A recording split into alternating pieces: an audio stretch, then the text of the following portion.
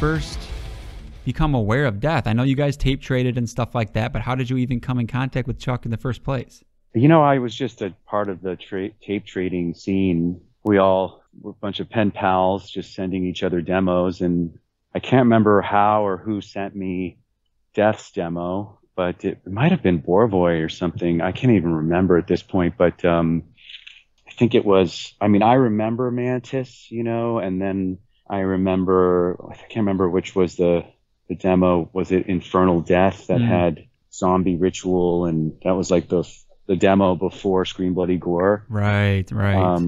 And then I remember just really loving that demo. And then it was like, or maybe even Chuck sent it to me because he was part of the tape trading scene. We were all just like really into that and just sharing each other's bands and excited about underground music. So I think it was my friend Steve, a mutual friend of kind of, I guess he kind of knew Chuck peripherally. And back then, you know, it was either snail mail or phone calls. So phone numbers would go around. And I think Steve, a friend from here who kind of knew Chuck, just gave me his number one day and just was like, you should call him, you know, because he, you know, knew I was a fellow guitar player and stuff. And I think I just cold called him one day and he answered the phone, and either he did or his mom. Right. I mean, it's like that first call I can't even remember because we talked a lot after that and just forged a friendship. And I had gone up there and would play guitar with him and sent each other more music. And I told him about Cynic and my stuff. And so we were just like buddies, you know. He was like an older brother in a sense for me. And then I think once he realized that I could actually play and that I was a serious musician, you know, the relationship kind of took a different kind of turn where he actually asked me, I think it was when he first parted with Rick Ross after Leprosy, kind of in the midst of Leprosy, I think he had asked me to help with some dates in Mexico. I was still in high school, you know, and I missed my high school graduation. I remember like the ceremony, you know, whatever, because I had to go do these shows, and it blew my mind to get to Mexico and see how big Death were, because I had no idea, you know, what was going on with them really. And you get to Mexico and they were like, it was like Beatlemania over there, man. Wow. I mean, just crazy fans. And had you done many shows with Cynic before that? Oh yeah, tons. We had been playing gigs regularly since we were kids. Okay. You know, Cynic started so young. So we had done from house parties to venues. And even just last night, I went to a friend's gig here on South Beach, in Miami Beach, where I am. And we kind of were hanging out at this bar right next to the bar where my friend was playing. And it was literally across the street from the Cameo Theater, which is one of the places that we did our first real big gigs and opened for bands like Dark Angel and like all these. I got in with the promoter, and he would kind of let us open shows, and we did these just different kinds of gigs. I mean, from the almost, I'd say, mid 80s, you know. I mean, we were literally like 14, 15 years old, 16, you know. So that was and then I did that show with him. And I remember Eric Greif at the time was his manager, and I remember him saying, Chuck would like you to join the band, you know, are you interested? And I was so loyal to Sean and Cynic that I said, I can't. This is my baby. And this is what I want to do. So, but it was done in a way that was lovingly, you know, and with kindness. So I think Chuck just kept me in my back pocket, you know, and that was kind of the idea, was that I'm not going anywhere. I just can't commit, because really it was like back then. Now people, I think, will be in 4 bands and somehow manage it. But back then it was like a different headspace, I think, to just, do you know what I mean? Well, now you could get on the internet and trade songs back and forth. Exactly. Back then you probably had to drive to wherever, you know. Yeah. Makes sense. Chuck was like 4 hours north of Miami. Yeah. So it was a different thing. as tempting as it was to be in a much more established band, it felt like, I as an artist and songwriter myself was like, wait, I want to do my thing. I want to do my sound. And Yeah. you felt more of like session role in that sense with Chuck, because it was like his vision, his world. And I totally loved supporting his world and being a part of it, but I just knew I had my own music to write. So but he did ended up calling me back. We stayed in touch. He did spiritual healing. I guess they started touring that. And then at some point, that was right before everything imploded with the whole situation, when I think the whole band kind of imploded and he kicked James out. And then part of Devastation did dates to finish the tour. And it was like that whole scenario. And right before it kind of turned that corner, Chuck, I think right when James was gone, he said, can you do some dates for me? It was like in Texas or something. And I remember Devastation. I think we shared a bus with them.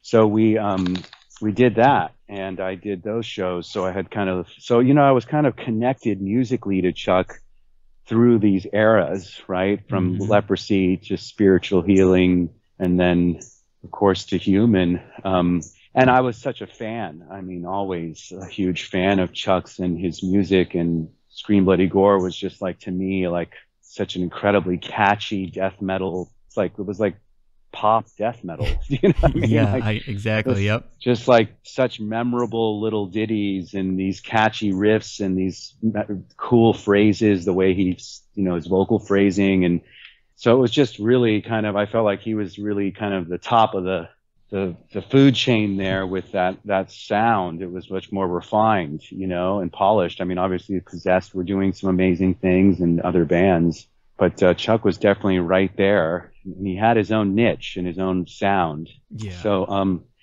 so it kind of organically led to Human. And it was curiously, we were like kind of already active as an underground band. Cynic was releasing demos. I think we had made our 91 demo. I can't remember what month we did that, but that was the demo that led to Focus. The Roadrunner demo you're talking about? Yeah, the Roadrunner demo.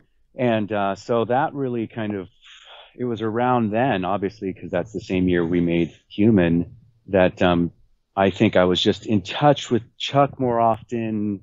I knew that he was going through things, and he basically, and I think there's an interview with him on Headbangers Ball or something from back in the day, because I've seen clips of this, or people have sent it to me, where he said, I went to my friends to help me out. And those friends were really first me and Steve, who he had a relationship from even further back, going back to his California era of all that, with Chris Reifert and all that stuff. So then, and I urged Chuck, I think he was like looking for a drummer. I know he had composed a lot of, he probably had half of Human demoed before we even got in a room with him.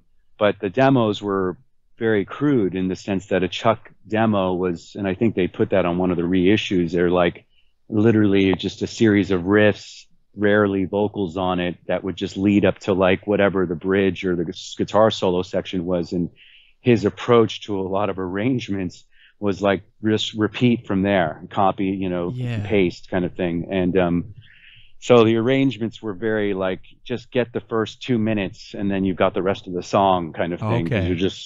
I think that developed over the years, and he started to refine. And even with Human, we took that into consideration, because we were of the mindset that an arrangement should evolve from the beginning to the end and completely expand, and new things should be introduced when you repeat things and things like that. So I think some of that became part of Chuck's language, and you started to hear it on records like Human, where there was like a different harmony or a twist on a section. Yeah. Was he open to some of those ideas then, like when you guys did bring that kind of stuff up? Yeah, completely. Like, as I said, like his demos were so crude that it felt like we started it from scratch by the time we got in the room. And I had remembered him, like, the drummer thing. And I just basically just said, you've got to consider Sean.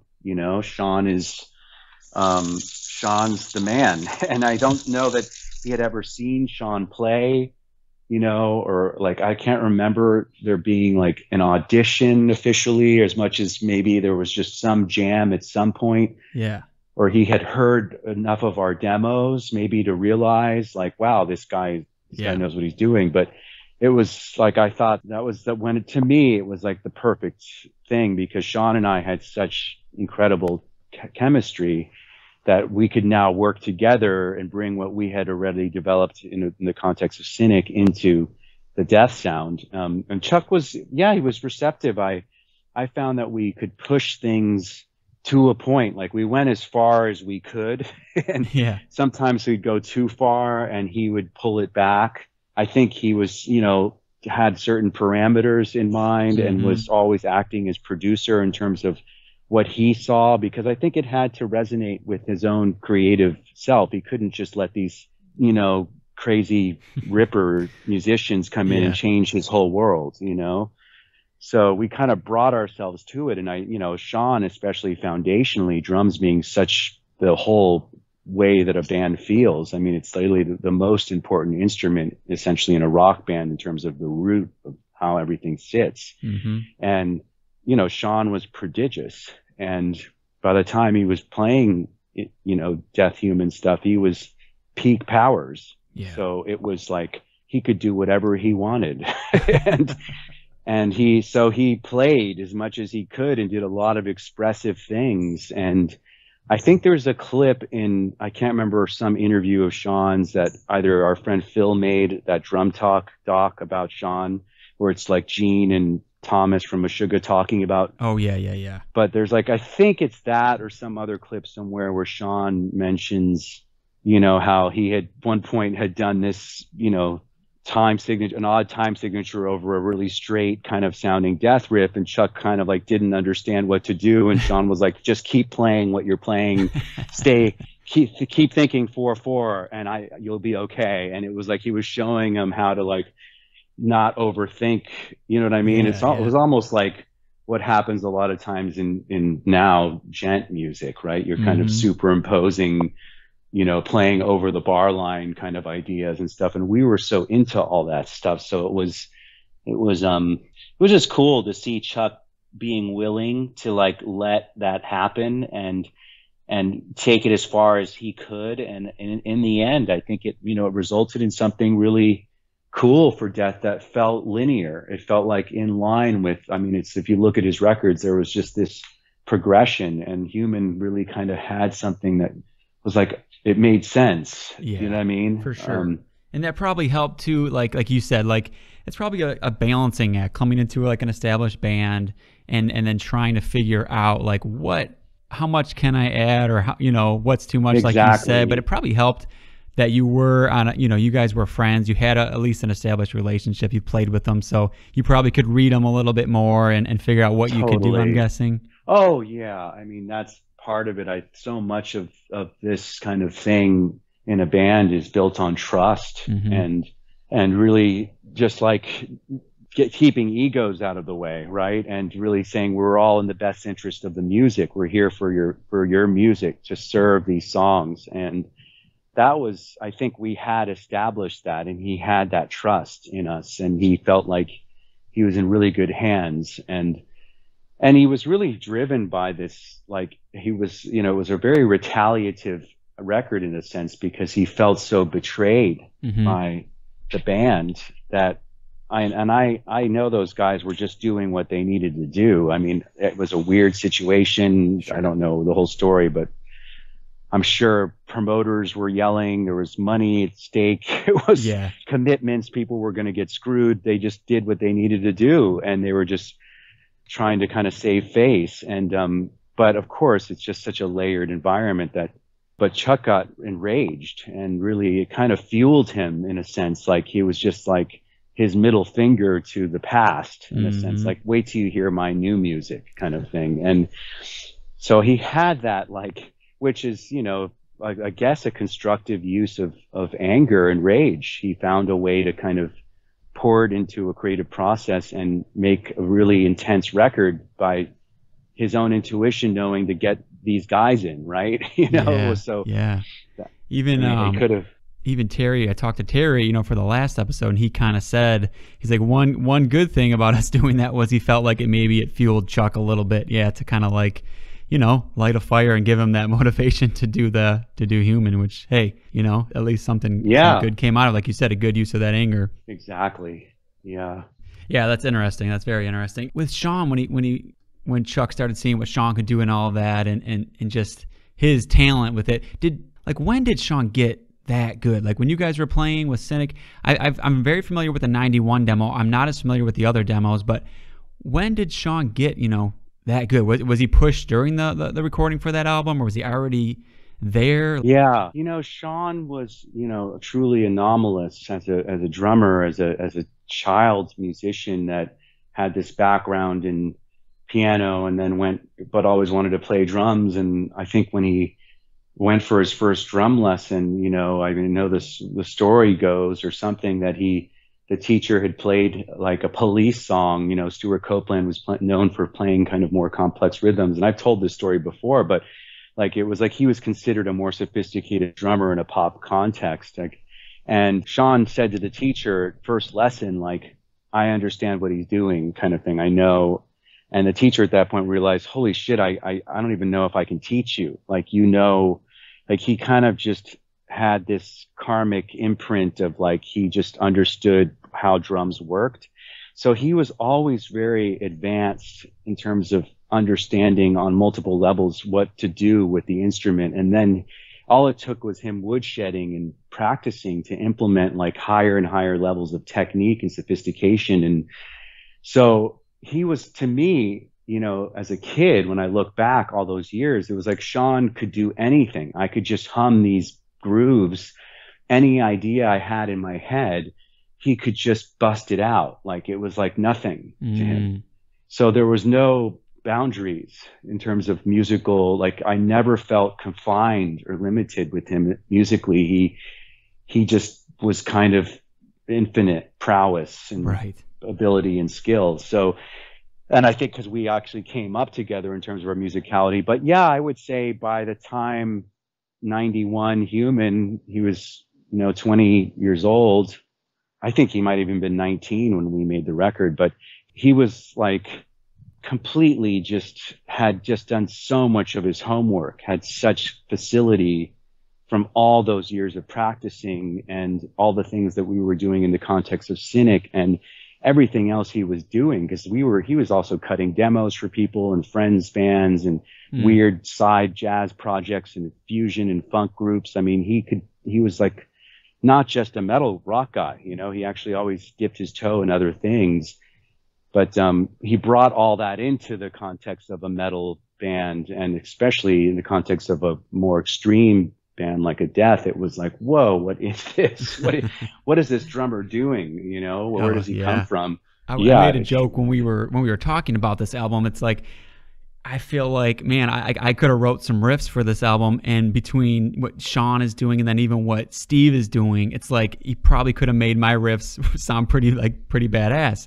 Which it's not actually true, but I mean, you know what I'm saying? The way he added to every riff and would change the songs as they went. You could hear him just kind of doing things differently as the song would go on, and I feel like it gives it so much listenability because you go back and you hear different things every time, and it just adds this layer to it that's just amazing. Yeah, that's it, and that's what happens when you get higher, more skilled musicians who are more in service of the music than themselves, right? They're just like Sean Malone was like that for me too. The Cynic bass player, just absolute master, highest level musician, just genius player who could I'd hand him a riff idea and he'd hand back, 7 versions of how he could approach it. And it would each one was completely different. It would just turn the riff on its head. And I was like, holy shit. I mean, and Reiner used to always joke that Malone made him sound better. He was like, Malone makes me sound better. So we were all in awe of him as well. So, but yeah, those precedents, you put yourself, unless you're in a more politically driven band, like a punk aesthetic or something where it's not so musicianship based, I do think there's a fine line because you get musicians that overplay, you know, and Mm-hmm. and Sean always, I think because he had that background from classic rock and real songwriting music, that he had that understanding to not overdo it. Do you know what I mean? Yeah, for Like, sure. I mean, it's maybe back then some people were like, that's too busy, but now you listen to those drums and it doesn't, compared to a lot of drummers now, it's not that busy. It's just, he's just doing what's right, you Yeah. know, for the part. And so, yeah, it's really, it was a really interesting kind of organic flow of events. And I think it really worked out. It was a beautiful thing for Chuck because I think it also opened the door for him moving forward to just like, oh, I can mix this up. I Yeah. can bring in different musicians and see what they bring to the table, and it'll help my songs evolve or sound like they're evolving to a degree. Do you know what I mean? Oh, Like it yeah. kind of, because you're changing the entire framework around it. So yeah, it's really, I think it opened that possibility for Chuck, and people started to realize, yeah, this is not just like a band. It's like, it's this guy and Yeah. his vision. I wanted to ask too, when you stepped in, because you came after James Murphy, who kind of got a lot of credit for that last album with his leads and everything else. Were you thinking about that at all? Was there any pressure with that? Oh no, I mean, I loved James. I mean, all those guys. I think Rick Ross served a really interesting purpose. He was such a whammy bar guy, and he had his like that almost Kerry King Hmm. Slayer-ish kind of approach, which, early Obituary had that. I feel like there's certain death metal bands to this day that stay true to that aesthetic, maybe push the envelope with it more. But I understand the logic of that, like, because there was a lot of people, especially when Cause of Death came out, they're like, wait, you can't play neoclassical type solos over this stuff. Like, what are you Right. doing? And I think they said that maybe with Spiritual Healing, but I thought James was great. And I thought what he was doing was really cool. And I loved hearing a more melodic bent to such brutal music. And Spiritual Healing was such a weird record in how it was produced. To me, it was so cool. It was so dry, right? The Hmm. vocals were so in your face. It was like barely any effects or something. It was just like, God, that voice is just like right here. Um, but yeah, I thought James was fantastic, and I never really viewed it as a competition. Do you Hmm. know what I mean? I was such a different player Yeah. and coming from a different background that I I thought, I was just excited to participate and be able to do my thing in the context of these types of songs. Which, I mean, then Um, that first song when it kicks in, I mean, Flattening of Emotions, that solo that you do on that one, I mean, that's such a great solo to me because, I mean, I guess you really know when it's a good solo, when it gets stuck in your head, instead of just being that part of the song that has to be there. And whenever yours kicks in and it just kind of flies off, I love that. Like, how did that one come together? Did you spend much time on that, or what was the story with that? Yeah, I mean, for me, like a lot of these solos, and this is true for Cynic and a lot of projects, is that I generally just improvise over I learn whatever the chord progression or the changes are. And with death music, it's often very chromatic as well. A lot of these half-steppy kind of death riffs. So you have to pay attention, right? It's like, oh, wait, it's G sharp, not G here Mm. kind of thing. Hmm. But I would just improvise ideas and then kind of almost like see what felt best. It's like a matter of like trial and error over and over and over. You just keep playing and playing. And okay, I've got the first 10 seconds. Now, where's this going from here? And one of my tricks was I would draw often. I haven't done this in a while, but I would draw like on a piece of paper, like a line, like almost like a graph or a shape in terms of what I wanted the solo to sound like, Mm. like almost like giving it a visual aesthetic, like Okay. just to kind of, okay, it's going to peak here and then it's going to drop down and go into something more spacious. And then maybe like with more like, holding notes out and then a busier passage, and it would look like a scribbly line and then It makes a sense. long line. Yeah. And so that was like one of the things I used to do. And so it's like a combination of that kind of stuff along with actually just playing it over and over and kind of little by little finding the sections as it came along. And then you kind of get this overall arrangement for the solo and then I finesse it. I just play it until it's like you just fine tune it and get you know what I mean, make it feel Yeah. really natural. And but yeah, that's kind of been my approach for years, unless it's just like a quick improvisational thing, because there's a lot of moments on Cynic records where it was just like that was a one take, and Okay.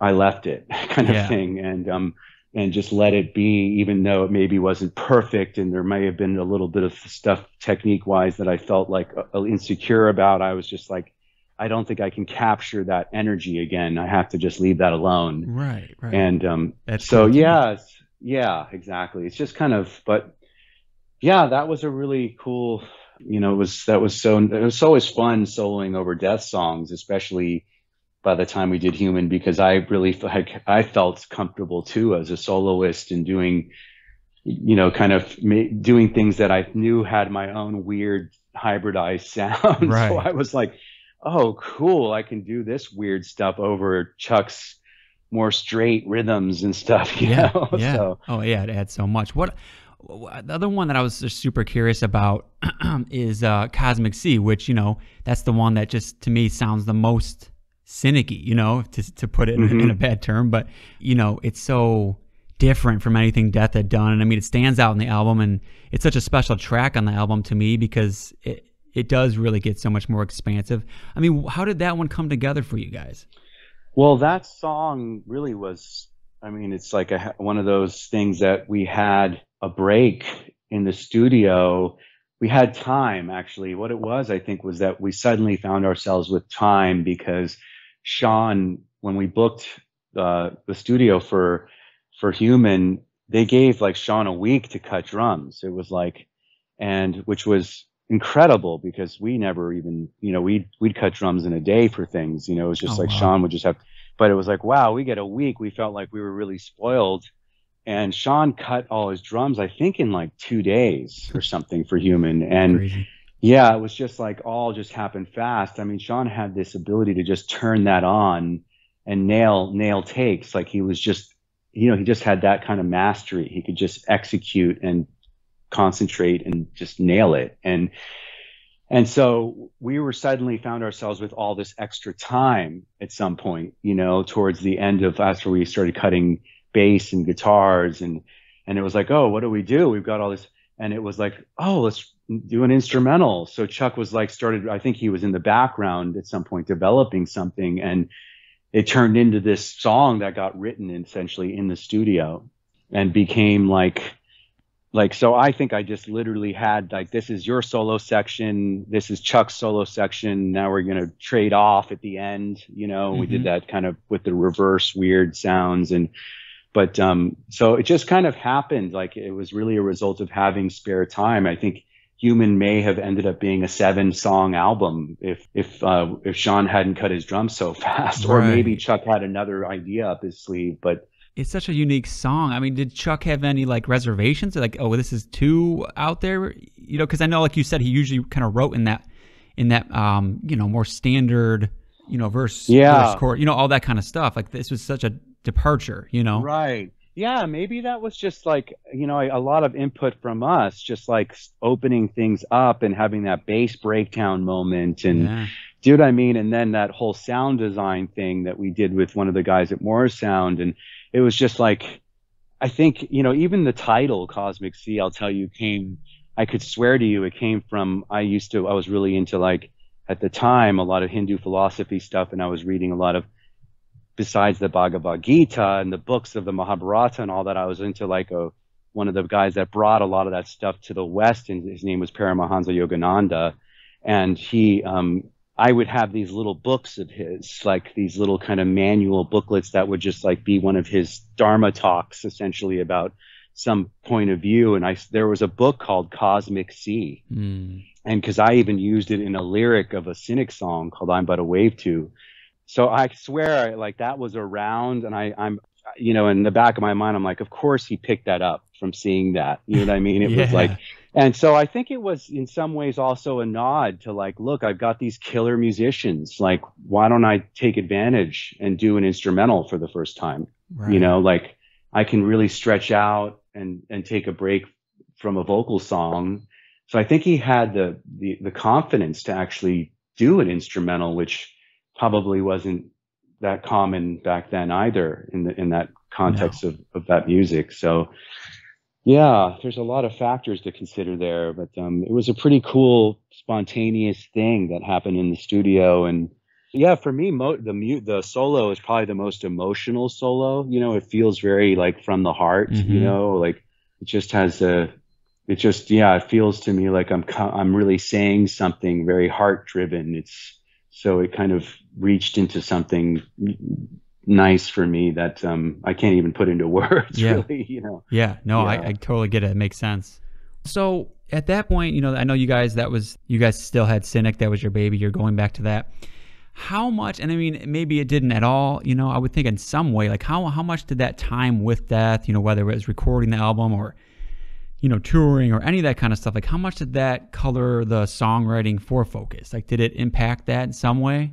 Yeah, I mean, first off, I would say if you hear the Cynic 91 demo, like, that was me at like when I finally like found my voice and lost it as a growler. I was like, I Mm. was somewhere between, Schuldiner and Becerra, like Yeah, yeah, that was yeah. like it was finally, I was like, I got the sound I wanted, and, but then I destroyed my voice because I was just really belting and I didn't have that like control and I didn't have that like thing that a lot of those growlers have that they just have this interesting way of finding a technique to do it without destroying your voice. I just didn't, it was not meant to be Yeah, for yeah. me. But I think like obviously, and then I got Tony, to growl on the record. And Tony, I knew from Epitaph. And the reason why I loved his voice and I always loved those old school, tardy, that range of that kind of voice was my favorite to this day Mm-hmm. in terms of a death metal growl. I just love that with the long notes and just like, I remember what's his name from Morgoth had that Oh yeah, sound. There was yeah. a bunch of people. And, obviously hearing Tardy for the first time back in the day was just like, whoa, okay, this is next level, like, Yeah. I mean, just insane. But, so I think vocally for sure, like there was always that like reference point, and I think it was rooted in Becerra and Chuck in terms of like, I love that vocal style. And I think Tony had that sound like maybe a slightly witchier, but Mm-hmm. just really right on the edge of just perfect balanced brutality and absolute control. And he also like Tony was interesting, and especially on Focus, in that he sang from the heart. I mean, he literally would like touch his heart and like while I was showing him the lyrics and just belting in the studio, like he really came from a different place than like Rage. It was Mm-hmm. like more just like it's like heart driven growls. It's Such a hard to explain such a that, but perfect that's really, fit too, yeah, for yeah, I Focus. mean, that's really the sound. And from where he was like, because the words he was saying, he wasn't singing about things that you had to be pissed about. It was like spiritual topics and meditation and things, Yeah, yeah. So I think the vocal sound definitely has that root in the death influence and inspiration, and just being around Chuck and hearing him sing so intimately in the studio and knowing that it always like had an impression on me and played a big role. And then there was just a certain stylism in Death's music that you can hear, to this day in some of Cynic's riffs, which is this, just that 16th note, digga, digga, digga, digga, like we just sometimes ours will be probably a more complex thing, but it's like that space is there. And it definitely was rooted in a sound that I think Death kind of really kind of developed and became signature. So there's like moments I think in Cynic's music where you can go, there's a kind of death vibe, Mm-hmm. Mm-hmm. I mean, it was always weirdly layered or something or some other component that would go on that would make it different, but I can hear it. I don't know if anybody else can, but I'm like, oh yeah, that's definitely a little death vibe right there, Yeah. so yeah, so there's definitely that kind of played a role, and it was probably again as a result of being in such close proximity, first being a fan and then being around him and actually participating on a record. It felt like we were just honoring a lineage, right, that we were Mm-hmm. a part of. Yeah. So I don't want to take too much of your time here. I mean, I could I could go into, we could talk about Cynic forever. I'd love to get into some of your, I know some of your spirituality stuff and all that. I've listened to other interviews and it's just all. Yeah, maybe we could do another chat on the Cynic thing sometime. That's what I was going to say. Maybe, you know, you got the reissue coming out and next year, maybe we can get back in touch so you can, you know, we can talk straight up about just Cynic and all that other stuff. Cause I'm, you know, I love Focus. I love Cynic. So, so just that would be awesome. Awesome. Okay. So, well, like I said, I really appreciate it. You know, giving us some extra contacts and info and awesome. You know, so maybe we can do it again, get into Cynic and all that stuff. You know, for sure, Jason. Excited for that reissue. With you. Yeah. It's a full remix from the ground up, and it's sounding so fierce and intense. I'm so excited about it. It's like really cool. It's kind of pushing it into a whole new realm. That's awesome. So, yeah. Cool. Well, good luck with finishing it, man. Thank you, man. And good luck with, I hope you feel better or get some rest and yeah. and whatever you need. And yeah, we'll be in touch. Hit me up whenever, man. Like that reissue thing won't come out till probably sometime in the middle and even maybe next summer or fall. You know, it's like we're almost a year off at this point. So right. We got plenty of time, but perfect. Yeah, absolutely. Yeah. Great to chat with you again. Awesome, man. Well, enjoy the rest of your day. You too, brother. Take care, Jason. Yep. Bye-bye.